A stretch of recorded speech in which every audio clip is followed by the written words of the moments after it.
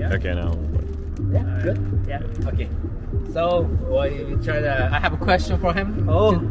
For him to threading. I don't have a threading. You don't have threads? I don't have a thread. What the heck? Well, I'm gonna give you some threads. Yeah. Yeah, so I have a really weird way of threading. It's not too conventional where it's like, you know, having one point. What's like basically a threading idea? Basic threading idea? It's kind of like this. Super easy one, yeah, you have this one, but I think even more basic than that is tracing. So you know how you trace? Mm-hmm. So you can make, I have this rule where you just have the C or a half circle, right? And you can, as long as you have a half circle in your body, it can be like this or like this, any half circle, then you can thread through it. I was like to go through it. Exactly. So it doesn't matter where it is, upside down, here. Not always like this, right? Exactly. You don't need to have a full circle all the time. So if you isolate here or here, you isolate the hand, it gives the illusion that you're threading. Oh, okay. Yeah. Right? But you don't, they're not connected. Your arm's not that big. Right, Your hand's not that big. So you can thread here, and you can even thread like with your elbow. Oh, okay. You can thread with your head. Right. Yeah. And then thread out the wave. And then now that you have two hands here, you can switch the thread. Oh, okay. Thread through here. It's very flowy. So you can move this. And thread through like this to bring in, or you could do just like a 6 point and go like this too. Right, yeah. So you already almost got into the next thread, which is up here. So you have the half circle. Already, when you have a bend, it's so easy to make it. I see. Right, here. And all you have to do is bend the arm.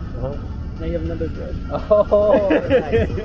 So you just bend something, as soon as you go through it, you bend it. So even like an L, it's still L kind works. of like a curve. Right? Yeah, exactly. Ah, nice. Cool, right? You can still thread through it. Yeah. So what's cool and really interesting with yeah, exactly. What's cool and really interesting with threading is like it's very perspective based. So if I do the thread right here, right, it looks cool. But once I face you, well, this camera side, like this looks great.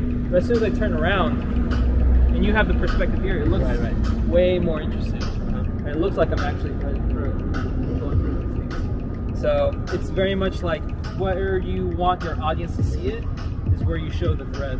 So wherever that bridge is, or that angle, that circle, you want like the line to face them, and then go through. I see. Okay. This one. Yeah. That's cool. Oh, shit. Yeah. There you go. And then. Oh shit. Oh shit. It's really cool. You can also do like more abstract ones. So same idea of like, you know, having like the invisible arm. Right.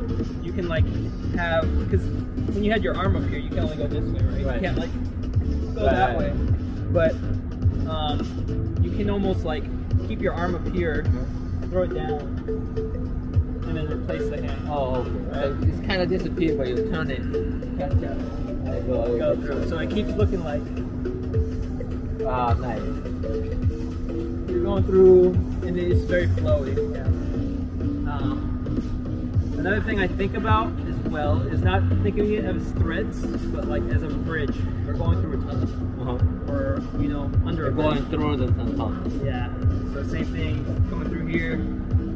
Just make a tunnel or like a bend. That's it. That's really all. I cannot close this. Need some examples. You can do it. Okay, so we'll just like come up with a simple thread and try to expand on it. So same one, right? We're going here.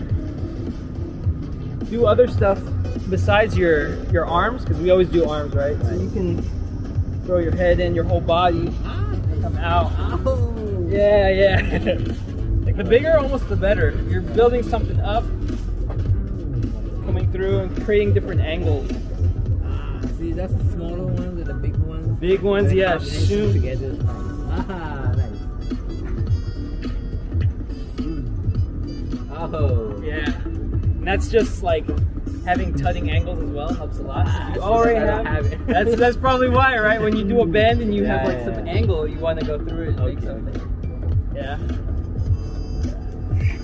That one's my favorite.